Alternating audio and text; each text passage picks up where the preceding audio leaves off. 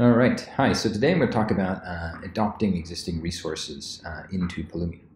So there's two things we could be talking about when we talk about sort of existing resources with Pulumi. And so the first is that we have existing resources we want to reference from a Pulumi program, and we want to use those details of those resources to create new resources.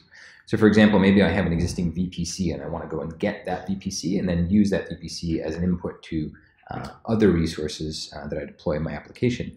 But I don't yet want to sort of manage the lifecycle of that VPC itself with my Pulumi program. I just want to reference it. And that's a scenario that's been supported for a while in Pulumi using the notion of .get and get helper methods.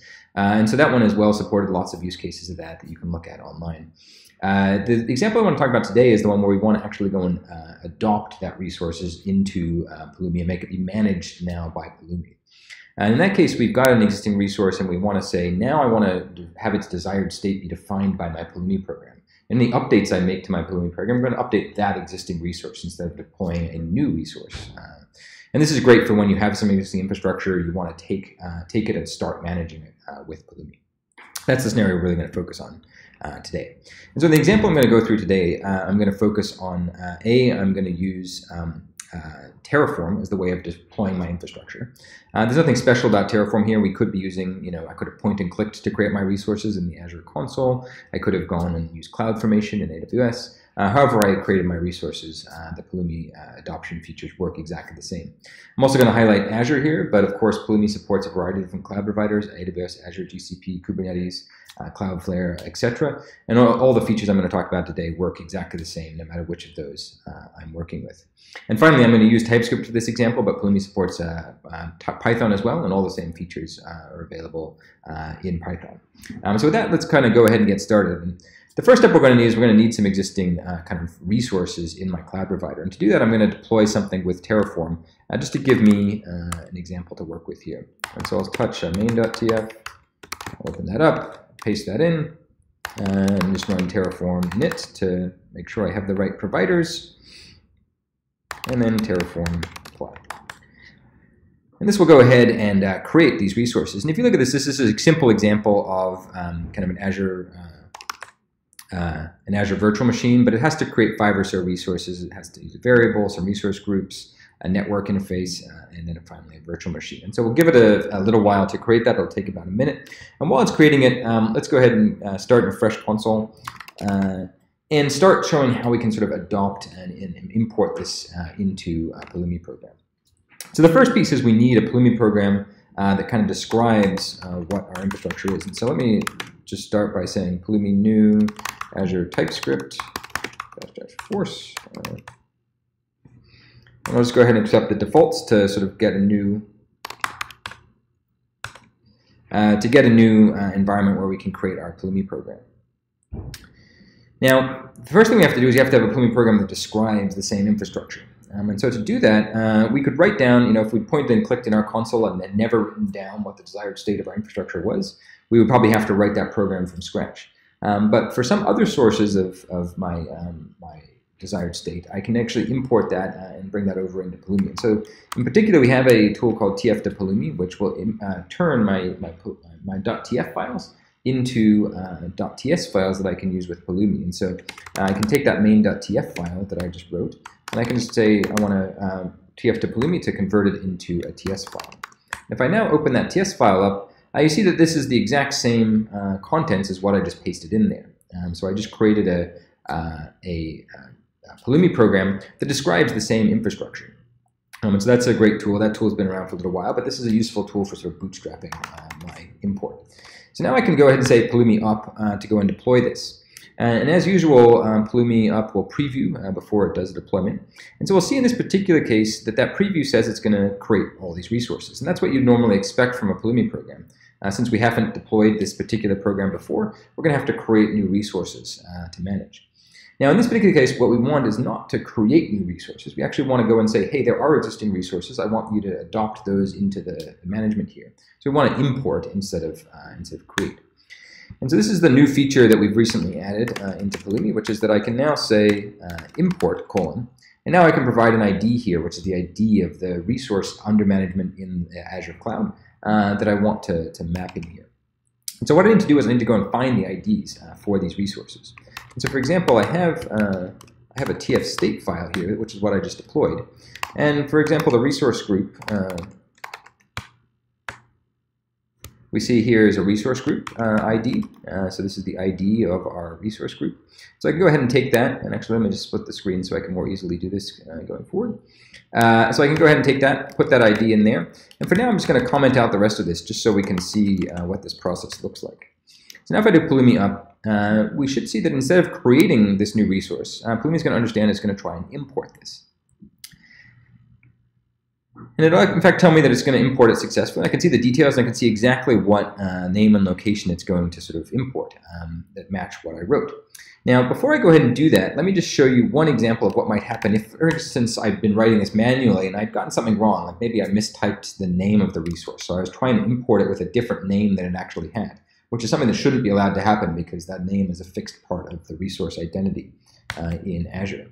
So if in this case I ran Pulumi up, what we would see is that when I do the import, I'll actually get a warning telling me that there's a diff between what I described and what the cloud provider had at that ID.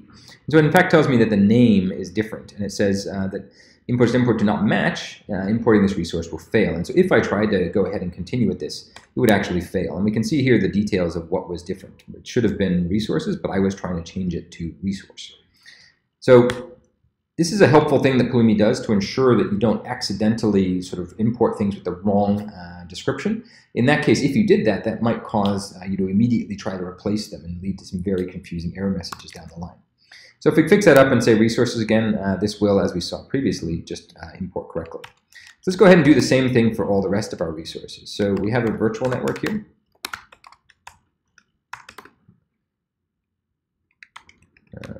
This is the subnet, so let's go ahead and just put that on the subnet.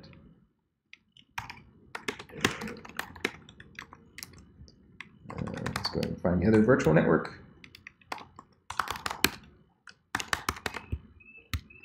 Got some help tips that are taking up some space.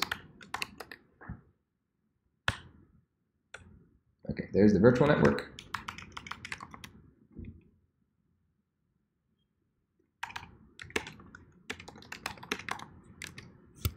And what else do we need to do? We need to get the NIC, network interface.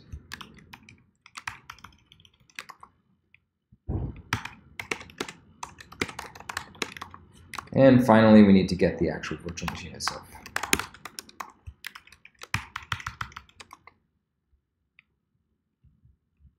Okay. Okay, so there we go. So now we should have all these resources. Now if I do Pulumi up, we should see this preview will actually tell me exactly that it's going to import those remaining 4 resources. In fact, all 5 resources, because we didn't yet import the resource group.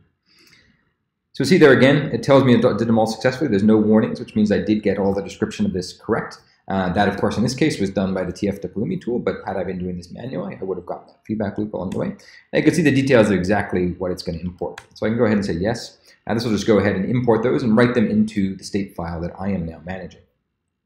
At this point, I now have a deployment of this program that is tied to those existing resources, not to a new set of resources. So there's a couple of things I can do with that. So one is I can go look at this in the Pulumi.com backend and see the sort of history of this stack that I imported these resources, and I can see the resources under management. So for example, that virtual machine that I was looking at, I can click this button, jump over into the Azure portal, and see this resource. Now this is the exact same resource I created originally with Terraform. We can see it's been alive, for the last 6 minutes or so since we started this video. Here's the tags and everything that I described originally with Terraform, but now I'm sort of managing in this Pulumi program. And then to really show what it means to sort of be managing this, I can go ahead and sort of say add something new. So I can say manage by and say Pulumi. And so I can make changes to the desired state of my infrastructure, and I can go ahead and apply them. So now I can say Pulumi up. And here we should see that this is going to update this existing resource with some changes. So it's going to modify the tags. I can see the details of that. It's going to add this manage by Pulumi tag. It's going to do this in place as an update, not as a replacement. And so I can just go ahead and say yes. That'll apply this change to my infrastructure. And I've now actively managed this infrastructure in a sense with Pulumi.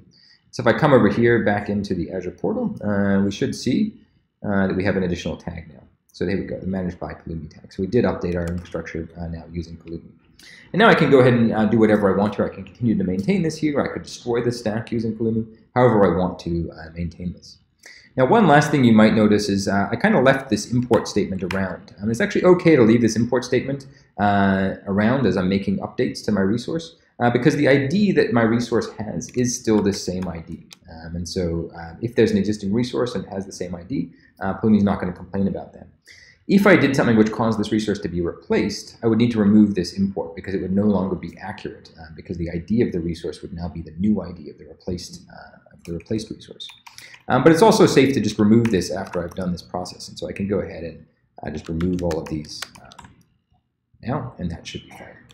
The other thing to note is for each of these imports, you may not want to encode the specific, if you have multiple instances of this application, like you have a dev environment and a staging environment, you may not want to encode the dev IDs for all these resources right in your code. So the other thing you can do is use sort of config. So you can access Pulumi config and say, Pulumi config dot require, main resource group name or something, right?